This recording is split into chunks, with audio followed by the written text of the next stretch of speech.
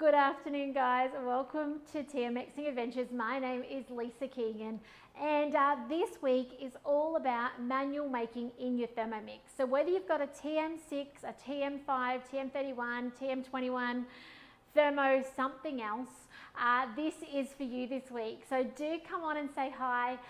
If you know what you're having for dinner, let's inspire each other.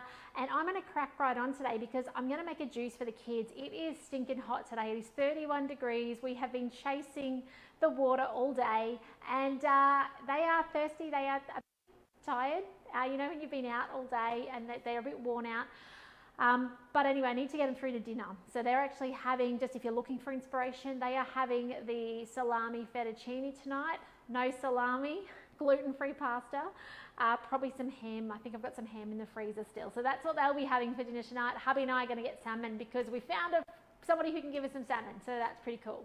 So let's get started with juicing in your Thermomix. Now this is fantastic. If you're one of these people who once upon a time you go past in the supermarket the juice bar and you'd buy a tropical juice, this is for you because it will save you a fortune, especially at this time of year where we've got such an abundance of beautiful fruit.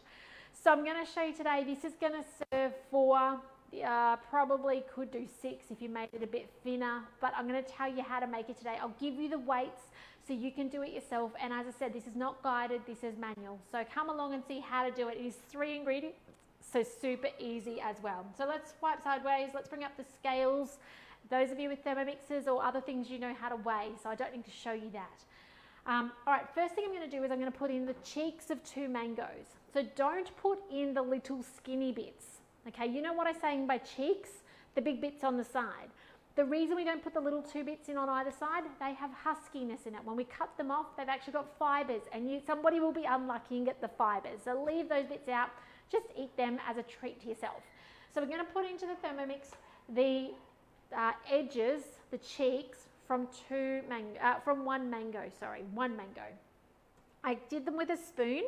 You can get them off really easy with a spoon or the side of a glass. One day I'll show you that trick with a glass.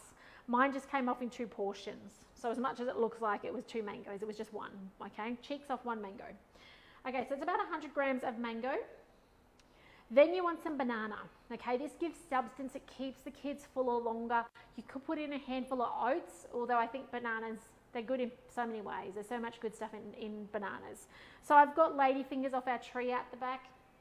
I'll tell you how much. You might put in just 2 large ones. I've got 3 little ones, and that's going to be about 200 grams.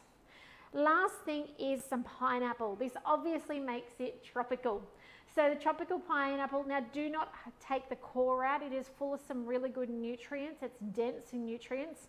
So don't get rid of the core. Obviously take the skin off though. And I use half a small pineapple. All right. You could use tinned pineapple, but we've got fresh at the moment from the farms around here. So in that goes, let's put that in. And it looks like it's going to be about 200 grams as well. So I guess, yeah, it's 250. So we've got 100 grams of mango. They weren't huge mangoes. 200 grams of banana and 250 of pineapple. So that's pretty much all you need for tropical flavour. The thing that I do like to add is some coconut cream. I was shaking this earlier. Make sure you give your cans a good shake beforehand. By the way, just a little tip, don't buy coconut milk. Coconut milk is just watered down cream, and they usually charge you the same price. So you might as well buy the cream and add the water to make it milk yourself. Okay, you can also make it from desiccated coconut. Obviously there's a bit of straining involved to get rid of the fibers, but that's another option as well. So I'm just going to put in probably half a tin, so probably about 100 odd grams. I kind of make this up as I go along, but it is beautiful. Let's have a look. Let's go 150 grams. Okay, 185, why not? And then last up, some ice. Ice is important in your juices. It actually breaks the fibers down on your fruit. So you do want to make sure you put in your ice. It also keeps it chilled and cold, but the most important thing it's actually doing is making it smooth. For those of you who might have made hummus at some stage, if you ever put ice cube into your hummus, it actually breaks it down to a silky smooth paste, all right? So let's put some ice into it. I normally just put a couple of handfuls, so I don't really weigh it, but I'll weigh it for you guys today. So let's see. So 185. I don't know that I can get these other ones off the bottom. They're frozen. That'll do. And now we're going to do this manually, as I said. Now I could use my blend feature. The beauty of a blend feature on the TM6 is that it takes the guesswork out of blending and it protects your blades. Now this is where our blades can often get, their lives can be shortened, because blending is one of these things that if it's not consistent texture inside, the Thermomix has a lot, well, it doesn't have a lot of trouble, it will do it, but it's kind of like hitting potholes as I accelerate off an intersection. Okay, I put my foot down and I'm going, I don't know, out of the traffic lights, and then I hit potholes and I go dunk, dunk, dunk, dunk, dunk, right? That's what our blade, our bearings in our blade are doing as it hits the various different fruits that are different textures in there. So if you're on a TM31, a TM5, or even some other brand of thermocooker, go slow, okay? Go up to speed. Don't just go, woohoo, speed 8 and off we go, or speed 10 and off we go. Go gradually, because it gives it a chance to smooth it out on the way up, so it's not hitting those potholes with speed and doing those bearings inside, making them wear quickly. I hope that makes sense. So you're gonna see me today, I'm gonna start at speed 4, and then you'll see me go 5, 6, 7, 8. I'm going to give it 30 seconds, have a look at the texture. Usually 30 seconds is enough. It depends on your ice cubes though. I've got big Tupperware ice cubes because our ice maker's out of action at the moment. If you've got like an ice bag, that's less time again because the ice is hollow. Hello Anne, lovely to have you on today. So, by the way, those of you TM6, you could just use your blend feature. It is there on the screen. It does that automatically for you. It accelerates gradually. So let's just come to our home screen, 30 seconds, and then I'm going to show you the final product. I will walk off and get a glass in this time because I forgot to grab one beforehand. So up to speed 4, and then we'll go a bit higher.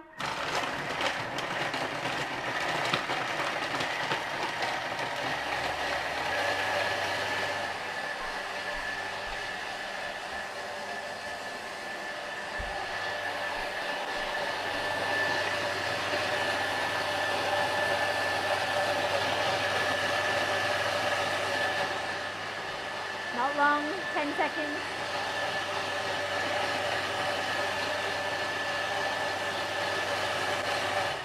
Now I didn't put the timer on 30 seconds, I let it count up. I could have alternatively put it on 30 and let it count down, and it would have stopped itself, dingled at me, for those of you who aren't familiar with the Thermomix.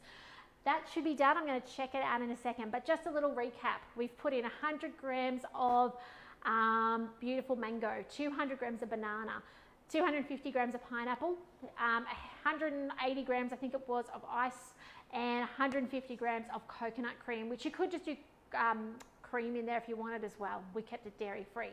And I gave you some substitutions there about oats and things like that instead of bananas. Now let's have a look. I now have 1 litre, yes, 1 litre. It's a fair amount of this beautiful looking juice. Let's look at this. Let me come closer and let me pour this in for you. Look at that. Smooth as, looks fairly smooth to me. Maybe it could have gone a bit longer. I can see a little bit of coconut there, but look at that.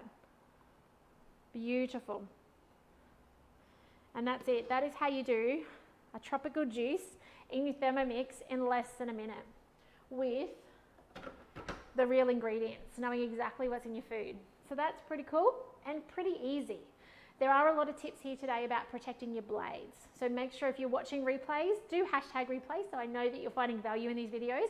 But also watch those for your tips on how to look after your blades and keep them longer without having to replace them. It's the only part on your Thermomix that you need to replace over time, a bit like your tires on your car. All right, you can't drive your car around town years on end and expect not to have to fix your tires, or get new tires, not fix them. Anyway guys, that's it for me this afternoon. Have a fantastic rest of your day. I look forward to seeing you the rest of this week for some more manual tips for your thermomixing. Please let me know if I can be of assistance to you or anyone you know regarding a Thermomix, either getting one on a bench or getting more out of an existing Thermomix if they own one already. We do have an offer on at the moment of a travel bag and a cookbook for $29 when you get a Thermomix on the bench. So if you're thinking about getting one, it's a great time too, because really once you've got a Thermomix in your life, you will be wanting to take it with you on your holidays, on your camping trips, all those sorts of things, because it just makes creating amazing food so easy and simple. But otherwise, guys, take care, have a great afternoon. Let us know your favorite juice combos, and remember, hashtag replay if you've enjoyed the replay today, and I will see you tomorrow afternoon for some more cooking. So bye for now, guys.